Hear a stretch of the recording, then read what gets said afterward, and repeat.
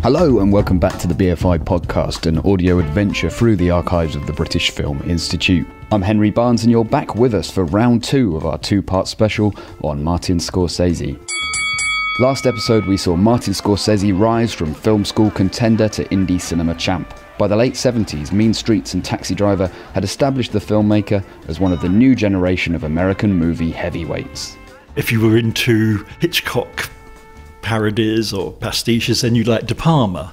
If you wanted a sort of roller coaster ride, you probably liked Spielberg. That's Geoff Andrew, programmer at the BFI Southbank and the curator of the BFI's current Scorsese season. But Scorsese was the one who really seemed to be doing something very fresh, and you could feel his cinephilia coming through in his style, and indeed in the variety of films he was making. It was wrong to keep harping on about gangsters. He was making films about masculinity, I think. Scorsese, the critic's darling thanks to Taxi Driver, followed it up with The Wayward Swing of New York, New York, a 40-set musical that bombed. His personal fortunes took a tumble in turn. His cocaine use escalated to the point where, in 1978, after snorting a batch that reacted badly with his asthma medication, he was hospitalised with internal bleeding. Robert De Niro visited him and delivered a last-gasp pitch for a story the director had said no to many times before. The story of a once glorious boxing champion, based on the life of a middleweight slugger called Jake LaMotta. Raging Bull was about redemption and renewal, about coming off the ropes for one last round with life. This time, something about that story spoke to Scorsese. Never went down, Ray. You never got me down, Ray. You hear me? Never got me down. It was Bob's idea to do it right from the get-go. Marty never really wanted to do it. Bob talked Marty into doing it. That's Raging Bull's writer, Paul Schrader. Here he's explaining that credit wasn't so clear-cut. So much of the impetus for that film came from the actor, that when they were on the sets, a lot of things got changed because the driving force was the person who was speaking the language. And so you didn't have that kind of censorship of the actor that you normally have when you have a firm text. So Bob went all over the place with that script. And the reason that script has never been published is because a lot of it was improvised and there were different versions and things were changed, and no one really can agree on what to publish. De Niro threw himself into Raging Bull with a dedication that viewers of Limitless, The Intern or Dirty Grandpa will find unbelievable. He studied LaMotta, trained to an international standard as a boxer, and when it came to portraying the fighter in his latter, fatter years, chose method over makeup. Raging Bull, you see, took a long time because Bobby had to gain that weight. He really wanted to gain that weight. It was his idea. That's Scorsese himself speaking at the BFI Southbank, then the National Film Theatre, in 1987. We had to shut down and pay the entire crew for about 4 months so he went through northern Italy and France and ate his way through Cantarelli's and Santa Parma. Oh, he did. It was a hard thing. He said, it was really impossible. He said to get up in the morning and force yourself to have breakfast, and force yourself to have lunch, and force yourself to have dinner. I gained 60 pounds in 4 months. That's De Niro. I was very uncomfortable with the weight. I couldn't tie my shoes, I couldn't breathe, I was tired of eating. I thought, well, gee, I can just pig out. But after the first 20 pounds, I had to get up early in the morning and eat a full breakfast in order to digest it in time to eat a full lunch, in order to digest enough to eat a full dinner, and then drink a lot of beer and milk in between. And then it became harder and harder. But we gave ourselves a deadline when we were going to shoot, and at that point, what weight I would be there. There was one quirky perk to the weight gain, though. There were some people who were turned on by it, oddly enough.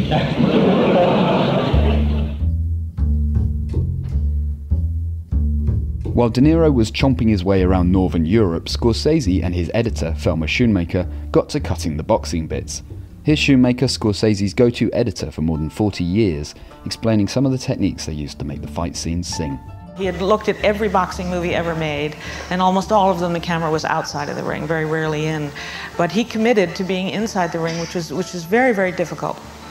To do complicated camera moves inside a ring with two fighters who have to not only look as if they're being hit, but be aware of the choreography of the camera.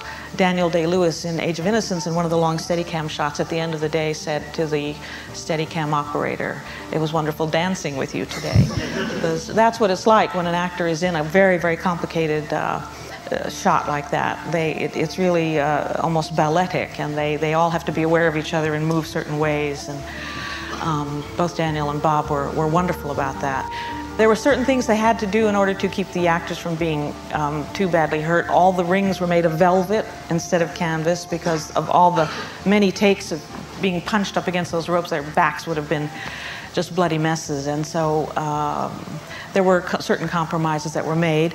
All of the opponents of Jake LaMotta in the movie were actual middleweight contenders.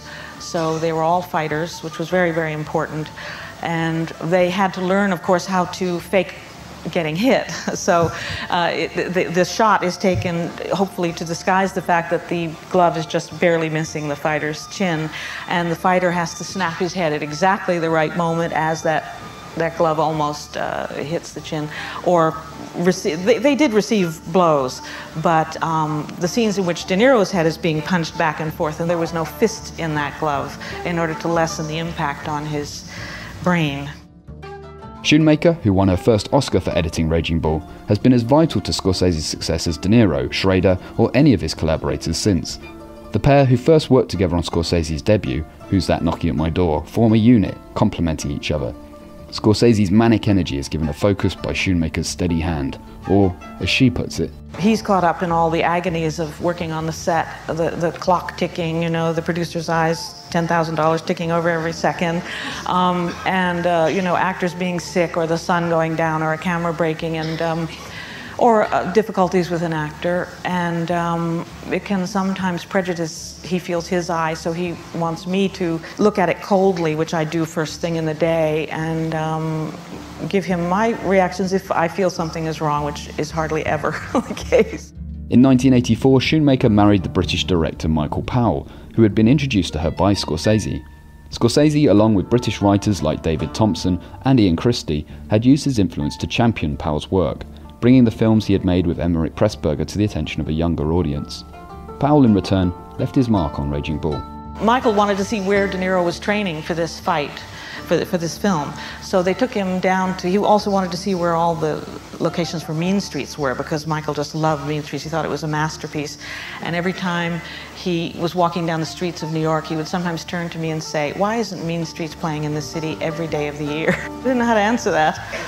But so they took him down, first of all, to see where all of Mean Streets had been shot, all the locations. And then they went to see Bob train, and they were watching videotapes of some of the fights, because Marty was figuring out the choreography for each fight. And Michael was looking at it, and he said, "You know, there's just something wrong about the red gloves." And Marty said, "You're right, the movie should be in black and white." Because his memories of fights of Jake LaMotta's era were black and white. And so it was one of those wonderful moments when Michael influenced something Marty did, and in some ways was able to repay him for all that Marty had done for him. Raging Bull brought Scorsese back. It was nominated for 8 Oscars, 2 of which, Schoonmaker's and De Niro's, for Best Actor. It won. Nobody went to see it, but what does that matter? The critics loved it, and Marty again. Stephen Jenkins, writing in the BFI's magazine, The Monthly Film Journal, said that Raging Bull may prove to be Scorsese's finest achievement to date. Stephen, I think you're still right. Raging Bull exhausted Scorsese, but being Scorsese, he didn't rest. Instead, he grabbed De Niro again for The King of Comedy, a compelling, fractured drama about a fame-obsessed stand-up comedian who kidnaps Jerry Lewis to force his way onto primetime. By this point, Scorsese was starting to feel like a made man, for better and worse. At that time, De Niro and myself, coming back to New York, shooting a picture in New York, it was like, well, it was a big time now. And, you know, there are 5 trailers maybe, or 4 trailers. And then you got to park them a certain way. And then Teamsters want this, and the police want that. And then you can't put the trailer here. It's Jerry Lewis's trailer. You got to, and back and forth. And finally, if you want to make one move, the entire company has to move. It's like a caravan. Everything has to move through city streets in the daytime. You can't function. It's still very hard to shoot films in New York because of that. And we didn't get one break from anybody there. At least I felt that. If we wanted something, we had to pay for it, and we had to pay big. And, you know, as I say, listen, you know, you're getting paid, right? So why shouldn't we get paid? I said, you're right. And, but it made it very difficult. It was like making a film with a dinosaur that its tail was sort of wagging and slamming everything into the, not intentionally, but the tail would just destroy it. It's like one of those Japanese, Godzilla films. And everything would just be, just look what we did, my God, But, no, we'll continue shooting, it's all right. Scorsese's next project offered up more monsters to wrestle.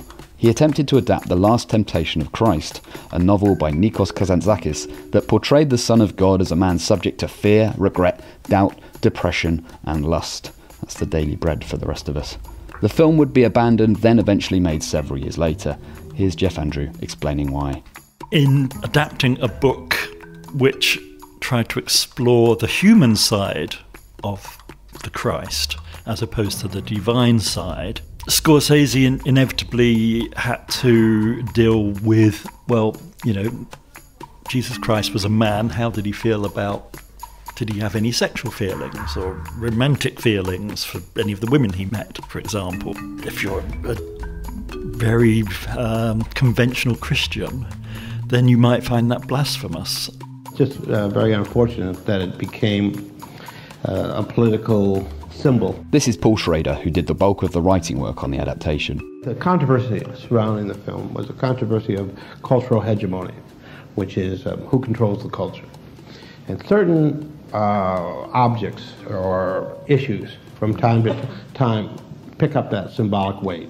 It can be flag burning, it can be abortion, but these are issues in which a line is drawn and teams are formed and they fight it out to see who controls the moral level of society. Most of the people who were fighting about this film had not seen it. Certainly those who were against it hadn't seen it, and many of those who were for it hadn't seen it. It really didn't matter whether they had seen it. They were fighting about an issue of who controls the culture, not about a specific film. Whenever the film was actually shown, the invariable result was somewhat of disappointment because people had wanted something very, very incendiary, which the film wasn't. And, it's just unfortunate when you get hooked into one of those political symbols because you can run and hide and you just can't get away. The Last Temptation of Christ is one of the few explicitly religious Scorsese films. Kundan, a biopic of the 14th Dalai Lama, and his latest film, Silence, about Portuguese priests loading Christianity upon 16th century Japan, join it at the altar. It's often argued that all of Scorsese's films, hood flicks and religious studies alike, are shot through with the director's abandoned Catholic faith. But Geoff Andrew isn't of that church.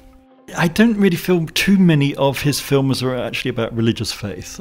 They may be about other sorts of faith, whether it's a faith in money, if we're talking about The Wolf of Wall Street, or a faith in love, if in Age of Innocence, faith in the medical services in bringing out the dead. But I don't myself subscribe to the idea that his films are deeply marked by Catholicism and an interest in religious faith. I think there are a few films, the ones you've mentioned, and obviously Silence is one that is very much about that.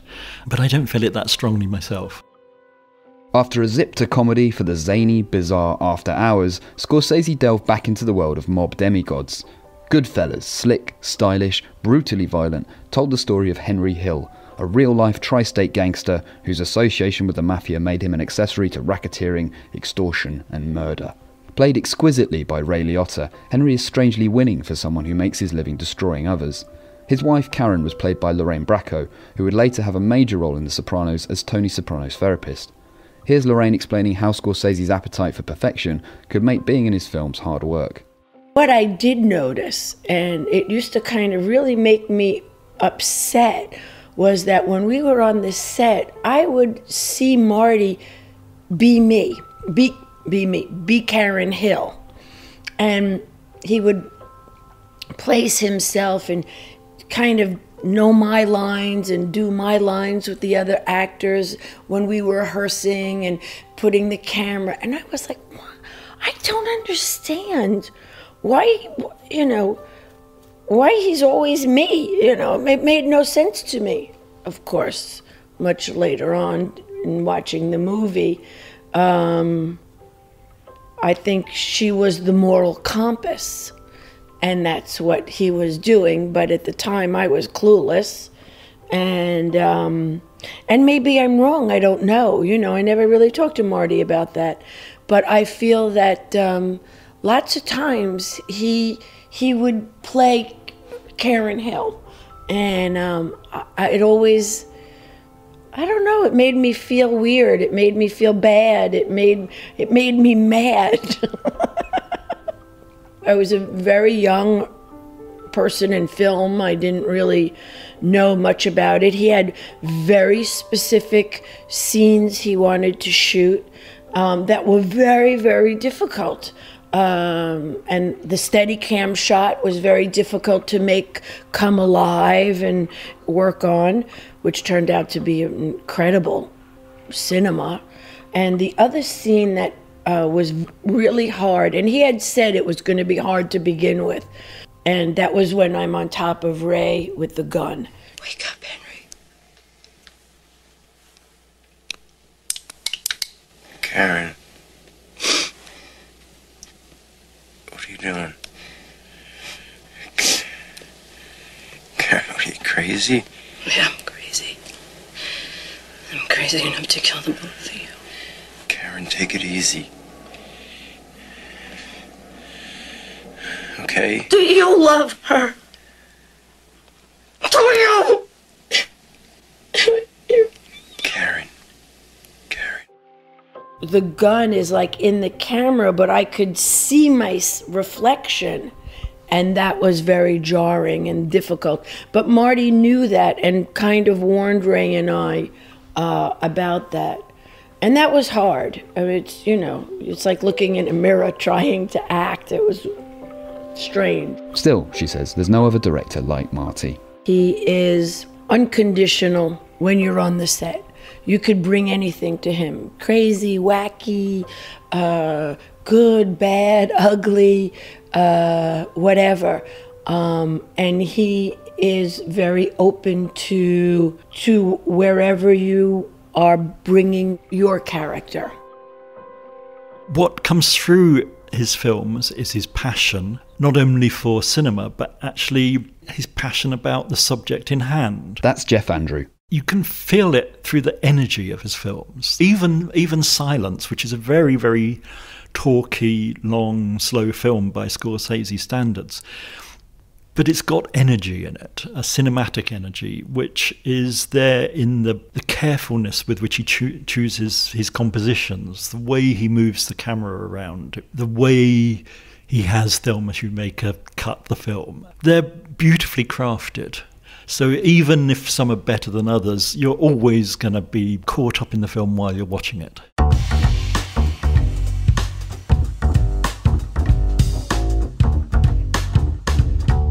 And there, with a contrary panache you'll come to love, promise, is where we're going to leave Scorsese. No 90s, no more noughties, no Age of Innocence, no Silence, no sob, Leo. But you may be able to catch the rest of the story soon enough. Martin Scorsese visited the BFI last week and was filmed in an extended talk with Sight and Sound editor Nick James by the BBC. That show will be broadcast on March the 4th, and we'll have an exclusive run of it on the bfi.org.uk around then too. Our podcast will be back again in 2 weeks. In the meantime, you can get more information on us and Scorsese at bfi.org.uk/Martin-Scorsese. This episode of the BFI podcast was written, presented and produced by me, Henry Barnes. You can find me on Twitter at Henry H. Barnes. Geoff Andrew was my special guest. He's on @Geoff_Andrew. And we were blessed with additional production from the mighty Peter Sale. Find him at Peter Sale or at his website, petersale.co.uk. Our theme music is a track called Throwback Jack, licensed via Audio Network and written by Tim Garland. You can find out more about Tim at timgarland.com. Cheers for listening to us talking to you. Who the hell else will we talk to? We don't see anyone else here. We're back in 2 weeks.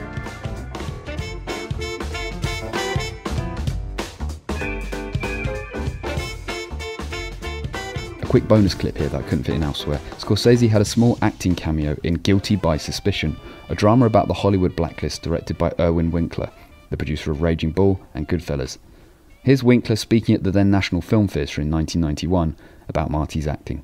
He was a little nervous, but Scorsese's always nervous. I don't know if he's talked here, I'm sure, and he always jumps around and all that. Anyhow, we got on the set to shoot, and he was a little bit nervous, and he doesn't act a lot. And the last time he reminded me, the last time he acted with De Niro was in Taxi Driver, so that was like 15 years prior.